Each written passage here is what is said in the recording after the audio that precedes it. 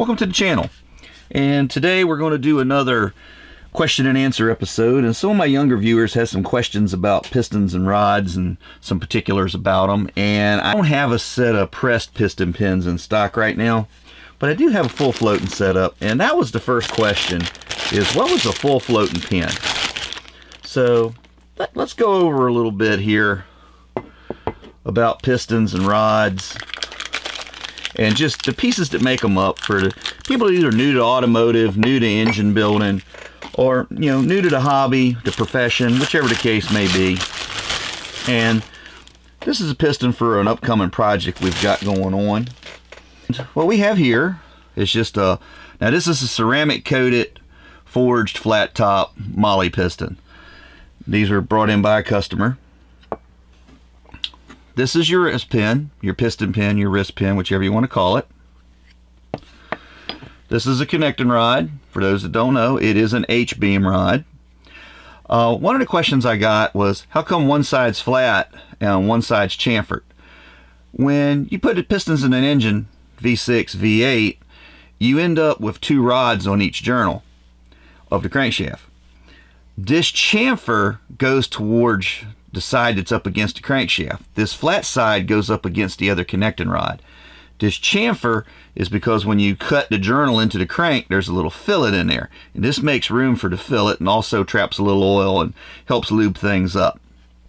Now, the initial question was, what is the difference in a press pin combination and a full floating pin combination? Well, if you can see it in the photo here, you notice there's a bronze bushing in the little end of this connecting rod. And this is where the piston goes. In a full floating combo, your pin goes in here. Now these haven't been fit yet because this is a brand new set. It may not. There it goes. All right, it's going to go ahead and go. By fitting, there's a clearance in here, and it's usually like a thousandth, half a thousandth, somewhere in that territory. And these haven't been fit yet, so we're lucky that this pin actually goes in there. Sometimes it don't until you open it up a little bit. Now, the piston goes into the rod, and then the pin goes in and holds it all together. Now, inside the piston, you can probably see it better on this back side. Well, you can see it over here too. There's a groove in there. And what that groove is for can be an E-clip, a circ lock, circ clip in the case of this piston, or a spiral lock. Now, I don't have any spiral locks that are not already installed, and I don't want to pull them out. So I'll touch on what those are in another video, because I'm sure we'll probably run into some before the year's over. But basically what happens in a full floating setup is the rod goes in, the pin goes into the rod through the piston, and there you go. You have an assembled rod and piston assembly. And then your little circ clip goes into this ring in here and locks it so the pin can't fall out. Now, the reason it's called full floating is it can float back and forth the amount that those little circ locks will let it move, but it's not gripping the rod or the piston. When it's in the rod, it can spin, and when it's in the piston, it can spin. And that helps reduce wear, gets oil in there, and just goes for more longevity and lets you turn a little more RPM, frees up a little horsepower, because once again, anything that takes friction off frees up horsepower. Now, that's the quick version of it. I won't get into balancing and all that. Now, if this was a regular press fit connecting rod setup, you'd sit the piston in what's called a rod heater, and it would hold the piston in position, and you have to make sure your valve pockets are matched up with the right side of rod bearing for the cylinder you're putting them in.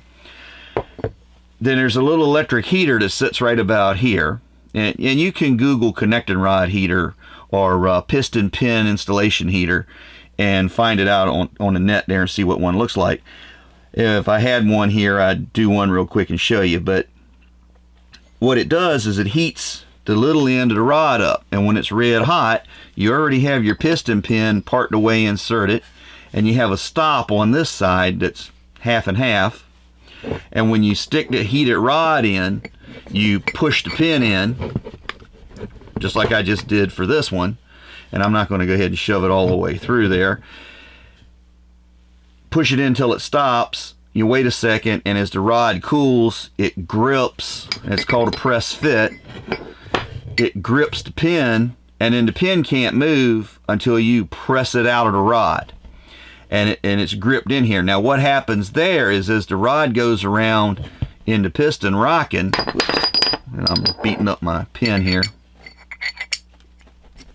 What happens there is, as the rod's going around in the engine, it's twisting inside of the piston, but it doesn't need the clips or the spiral locks because it's heat shrunk or press fit to the big end or the little end of the connecting rod.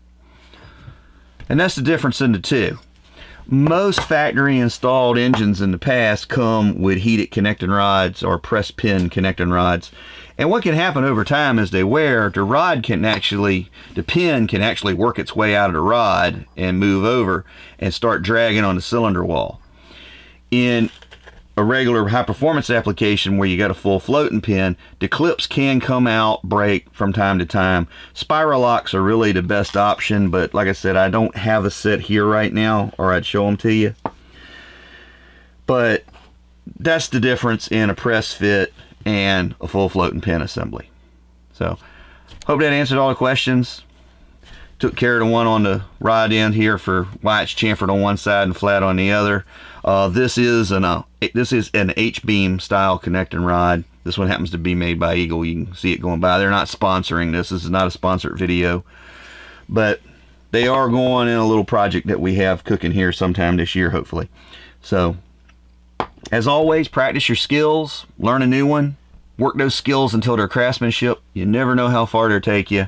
If you got any questions, or like this here, you wondering about something, please ask. I love to hear questions from the viewers. Thanks for watching. Until next time, this has been Fab Race Mod Repeat. Have a great day.